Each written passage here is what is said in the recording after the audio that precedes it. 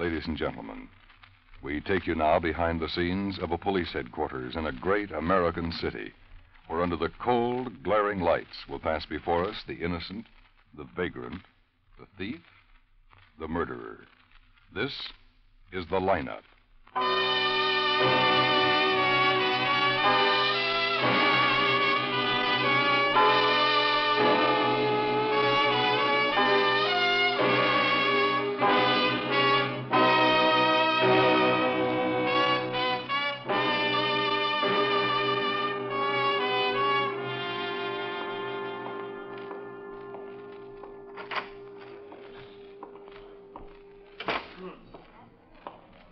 Hi. Hi, Ben. Hey, you look beat. Oh, it's this cold. I've had it a week now. Can't seem to shake it. Getting me down. Oh, what's his name here? Barksdale? Yeah. No, not yet. Oh. Well, I'll be against the wall with Asher. Well, when he comes in, I'll send him over. Yeah. See you later, Ben. Right. What do you say, Ben? Not much tonight. How's the cold? Oh, it's the same. Just trying to keep my head clear. This thing does pretty well. May I have your attention, please? You people out there on the other side of the wire in the audience room, may I have your attention, please? Thank you. My name is Cogger, Sergeant Pete Cogger. I'll explain the lineup to you. Each of the suspects you will see will be numbered. I'll call off a number, the name, and charge. If you have any questions or identifications, please remember the number assigned to the prisoner as I call his name.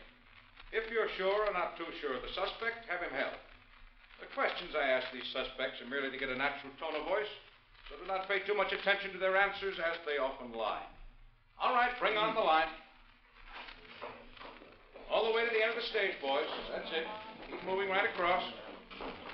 Now turn and face the screen.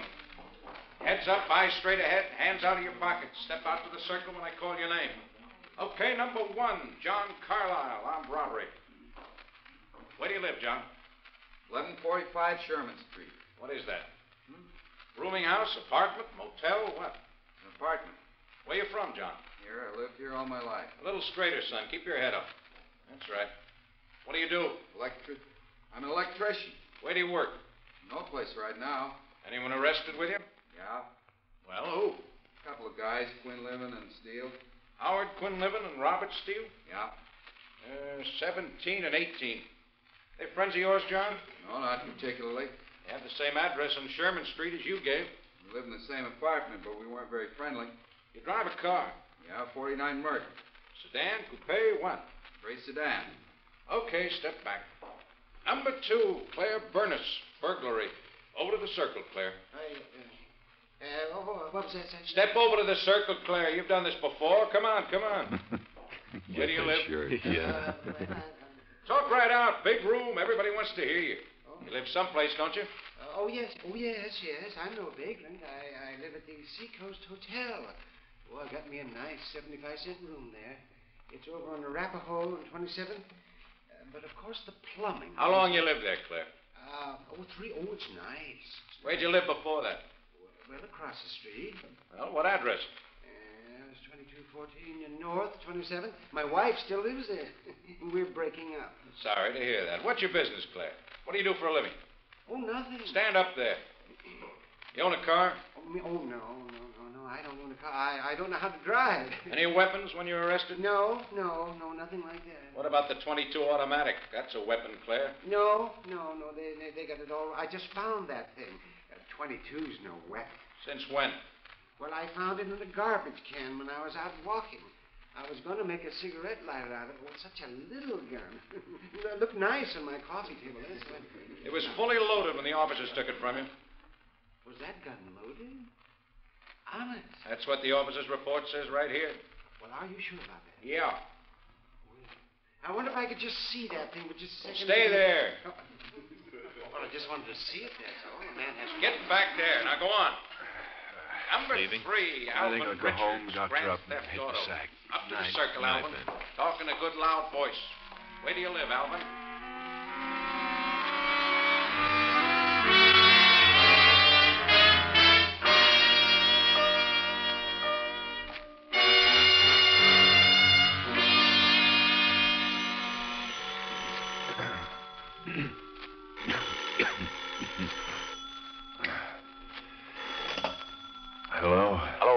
This is Pete. Sorry to wake you. Cold any better? About the same. What time is it? Oh, 5:30. Ben, something's come up. What? You know Beth Leonard, the singer? No. Yeah, wait. Nightclub singer? Yeah. Somebody robbed and killed her husband. Okay. Pick me up.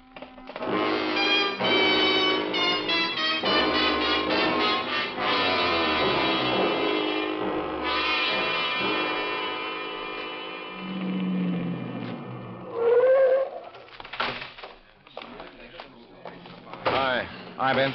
Hi. He's over here. Beaten to death. Looks like somebody killed him in a car and dumped him off here. Officers Gerard and Johnston found the body. Complaint? No, routine patrol. Will they see anything? No, they're covering the ground now. Oh, hi, Ben. Hello, Doc. Somebody sure gave him a working over. Yeah. Hasn't been dead more than a half hour, Ben. Nothing more I can do until we get him downtown. Okay, wrap it up. Right, Ben? Okay, boys, take him away. A weapon around? Nothing. Who identified him? No one yet. Found this empty billfold in the alley. Had his name and driver's license. No money. Well, let me see that. Ripped part way open. Yeah. Watch and ring missing, too. Henry Leonard, huh? 22161 Cherry Hills Drive. It's about 6 blocks away. Anybody talk to Mrs. Leonard yet? Yeah, Asher went over and got her. She's over there in the car. Okay. Ever hear Beth Leonard sing? No. Yeah, I think I have it then. She sure won't have anything to sing about tonight. No, not much. Hello, Ben. Hi. Mrs. Leonard. Yes? This is Lieutenant Guthrie. How do you do? Hello. Did you see... Yes, I saw him. That's Hank, all right. Or what's left of him. I don't think I'm going to be able to... Asher. I got it. Yeah, Ben. See if Dr. Gerson's still here. Right.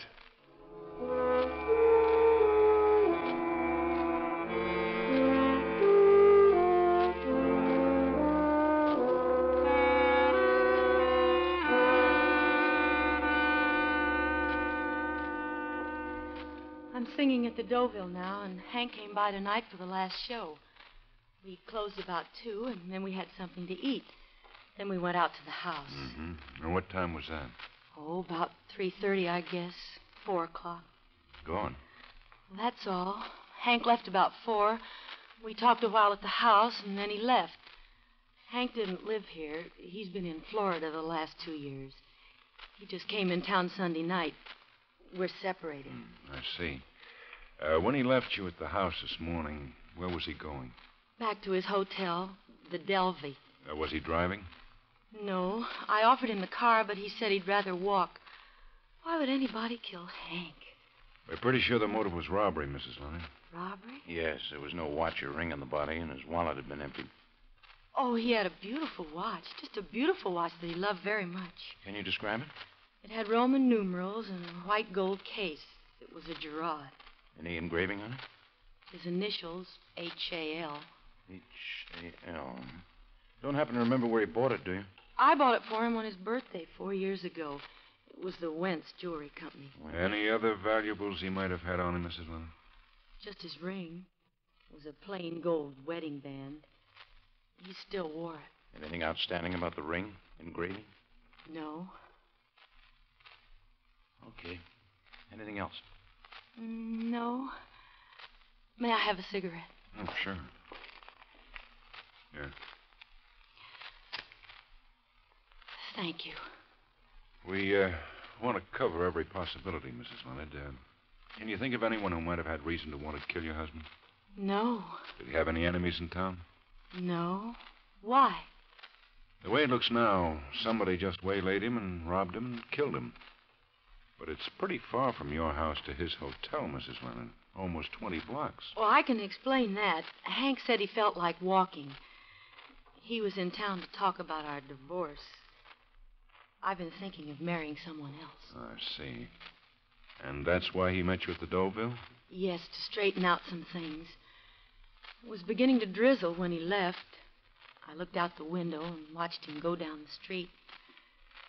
He looked kind of lonely.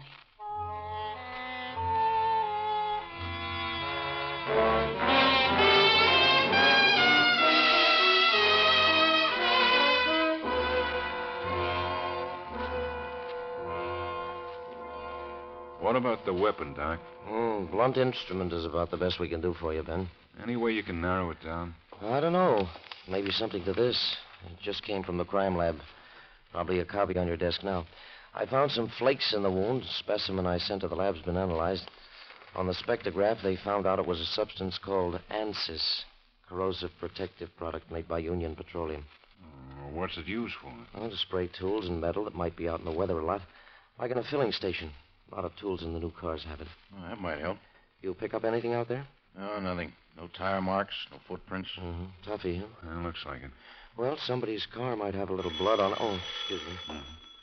One-shot detail has the watch and ring on the hot list. Oh. That's about all we have to work on now. Yeah. For you, Ben. Thanks. Guthrie? Ben, I'm at 22178 Cherry Hills Place, across from Beth Leonard's house, about 6 houses down. 22178? Yeah. What's up? Checking the story about Leonard walking home. Lady here, Mrs. Sheridan, saw somebody pick him up when he left the house. Does she know who it is? Well, she says it looked like Beth Leonard's boyfriend, James Brewer. Okay, we'll check it out.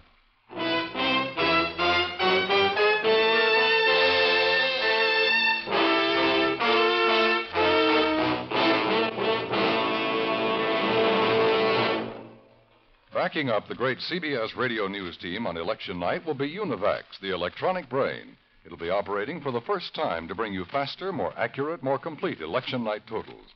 On November 4th, make CBS Radio your election headquarters to hear the trends, the color, and the results. You'll hear Edward R. Murrow, Lowell Thomas, and the rest of the same great CBS radio team that made convention reporting history earlier this year.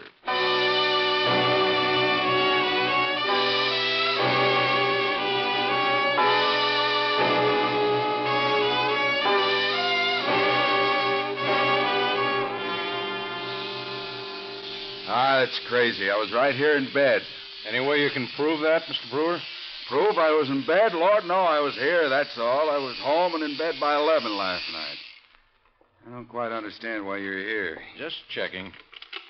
You drive a 51 Cadillac sedan? That's right. Black? Mm-hmm. This witness said it was your car.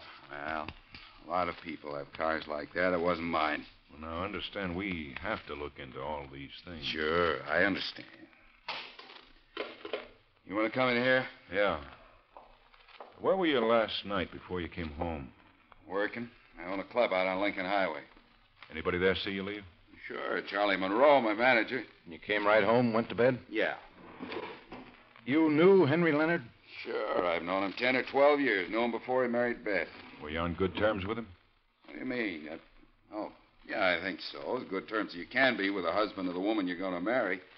Look, Beth and Hank broke up 2 years ago. They never could work things out. Beth asked Hank to come back in town, talk about a divorce. That's why he was here. Beth and I wanted to get married. Yeah. Did you see him while he was in town? Yeah, Sunday night. We all had dinner here. Did you talk about the divorce? Yeah. Hank said it was all right with him if that's what Beth wanted. Sunday the only time you saw him? That's right. I know you have to look into all sorts of things, but I didn't kill him if that's what you're driving at. You own a raincoat, Mr. Brewer? Sure. I'd like to see it. I sent it to the cleaners a couple days ago. You remember what cleaners? Windsor. Why? Just want to look at it. Now, listen, you two. I'm no criminal. I have no record. I've never been in trouble with the law. You have no reason to inquire into my personal life and the things I do. I've been pretty nice to you up to now, but I won't stand for this. I have a lawyer who might be able to make something out of your accusations. We aren't making any accusations, Mr. Brewer. Just looking for the facts. Well, look for them someplace else. This is my home, and until you have a warrant or something, you have no right to come here. Don't ever tell a police officer working on a homicide that he has no right to make inquiries. We'll contact you later.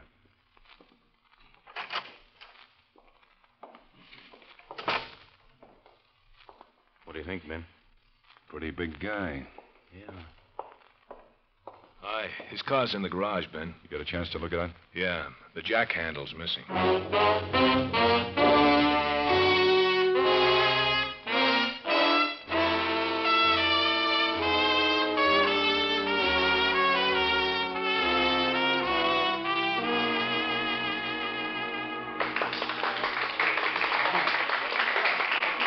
Miss Leonard? Yeah, that's right. Police. Please. Oh, certainly. Well, she's just finishing up now. Can you wait? Sure. Mm-hmm. how about the bar? Yeah, sure. Thank you. Thank you very much. And now, because you've all asked for it, here it is again, your favorite and mine.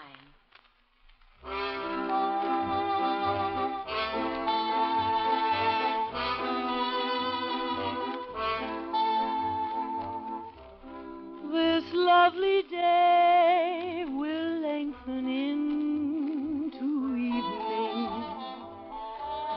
We'll say goodbye to all we've ever had. Alone, where we have walked together, I'll remember April and be glad. I'll be content. You loved me once in April. Your lips were warm, and love and spring were new. But I'm not afraid of autumn and her sorrow, for I'll remember April and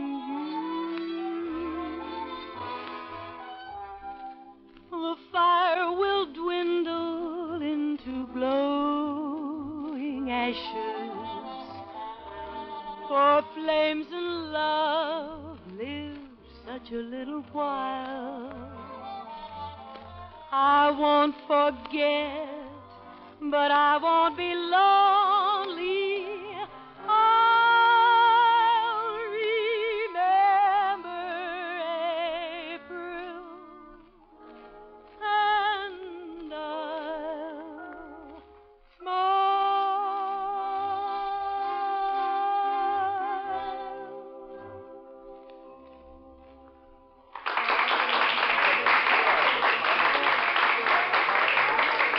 Sure can do it, can't she? Sure can. Well, my kid has a record on that one. Yeah? Oh, yeah.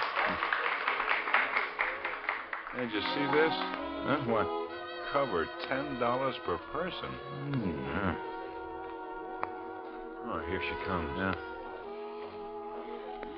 Hello, Lieutenant. Hello, I hate to bother you again, Miss Leonard, but we have to talk to you. Again? I'm sorry, Miss Leonard, but it's necessary. Well, not here. We can use Mr. Hanson's office.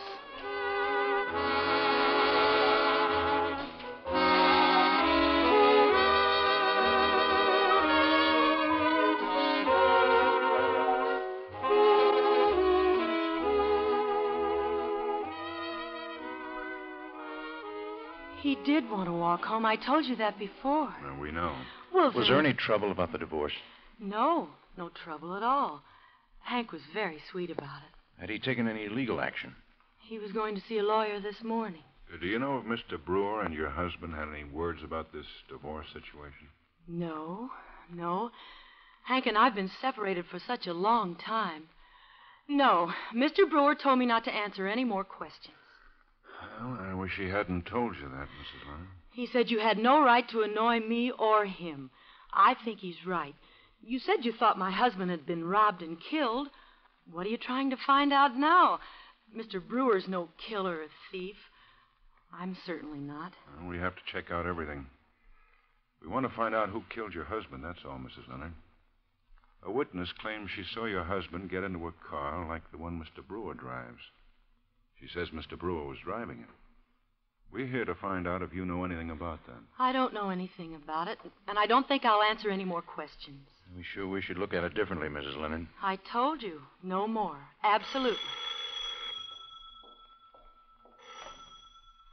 Hello? Lieutenant. Thanks. Guthrie.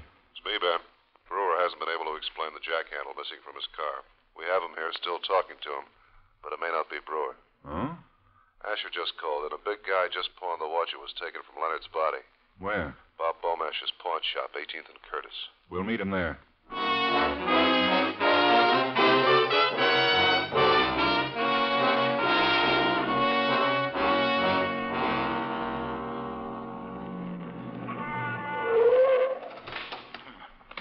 There's Asher. Yeah. Hi, Ben. Hi. He left the shop about 4 minutes ago. Beaumash gave me a pretty good description. 6'2", brown suit, 190 no hat. He must be around here somewhere. Yeah, what's the story? Well, the pawn shop detail was in Beaumash's place this morning. It was still fresh in Beaumash's mind when the suspect came in. He signed the buy book, Harry Long. Here's the watch. Uh-huh. Movement and case numbers check out? Yeah. Well, this puts Brewer in the clear, huh, Ben? Yeah. Now we have to get this one. How do you want to work it, Ben? We'll lay it out every intersection for 6 blocks, every alley. Now, let's get some more cars down here. This sounds like our boy, and I want him.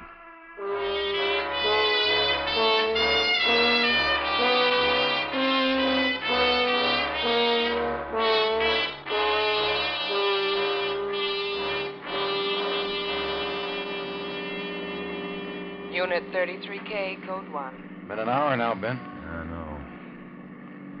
He's in the area somewhere. He could be in any one of those stores. Might live around here, too. 66 at 205 at 617 Manning. See the woman? I'll check in. Yeah. 13K to Unit 17K. Come in. 17K to 13K. Go ahead, Ben. You do any good yet? Nothing, Ben. I'll check it around. Ben, going into Market Town with the packages, huh? That's the description. Just spotted man answering description of suspect. Now entering southeast entrance of Market Town. Call it out. Cover every entrance, every street. Pete and I are going after him. Market Town, roger. Let's go. Pardon me, please. Pardon. Sorry. Pardon me. He's going for the parking lot. Yeah, come on. Ben, that 49 caddy's his. Yeah. Mr. Long? Huh? Your name Harry Long? No, you got the wrong fella, mister. Police officers. What is this? This your car? Well, yes. Hey, listen, We better go where we can talk. Come on. What about it? You pawned this watch a few minutes ago, Mr. Long. We'll talk about it for a starter. No, we Watch it, Ben. I got him. All right. Be smart. Be smart. Easy now. Okay. Yeah, attaboy. Okay, Ben. I'll come with you, but I ain't done nothing. Yeah, for a man who hasn't done anything, you fight pretty hard. Okay, Ben? Yeah, he's yours. All right, come on. Now, wait a minute. You got nothing on me. You got nothing on me. Ben. Huh? These look like bloodstains to you? Yeah. Better phone in. Tell him to let Brewer go.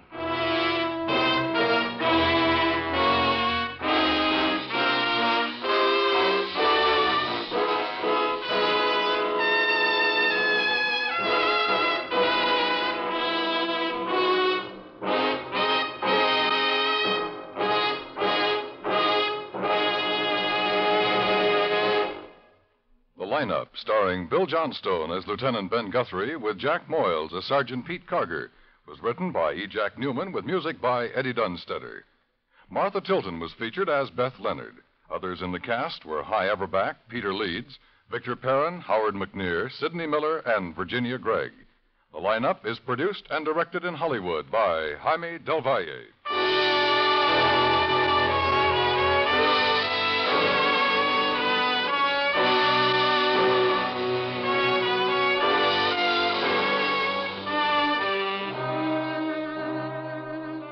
The nation's Forestry Service reports critical forest fire conditions in the Midwest, the Far West, New England, and the South, with many other areas showing increasing danger, compounded by an unprecedented number of hunters in timber areas. To all of you in or near timberland areas, these critical weeks take every precaution to avoid setting fires.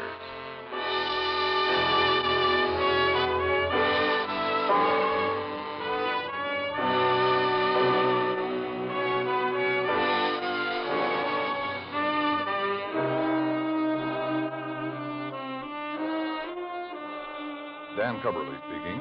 And remember, you have a Thursday night date with Junior Miss on the CBS Radio Network.